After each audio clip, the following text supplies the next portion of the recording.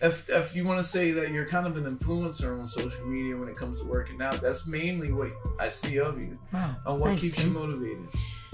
Well, I have to motivate other people every single day. So sometimes I'm not feeling it like everybody else. You know, I don't want to get out of bed. I don't like the winter time. I don't like the cold. But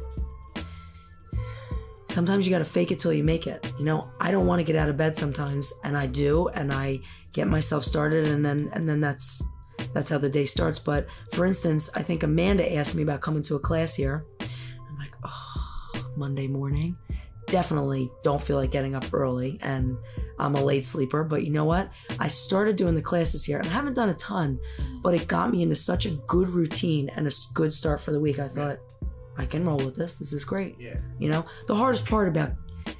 Yeah, but you're it's because you're sitting here with me. Come on, give me one. But for real, it's because you're sitting here with me.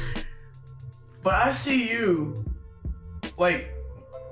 We're gonna tell people your Instagram when we leave here, but you're on the treadmill, walking on your hands. You saw that? Yeah, that was a long time I don't ago. just let people sit on my couch if I don't research them first. Deep in the files. I see you walking on your hands down the boardwalk. Yeah. You know, I see you doing deadlifts with bands on, pushing it. Yeah. There's a lot more than just the boxing aspect. Yeah. That's just something that you just added on recently. Yeah. What keeps you motivated to keep doing that kind of stuff? Well, I don't even want to be on a treadmill on my feet. I know. I don't either want to be. I'd rather be on my hands. I don't like to run.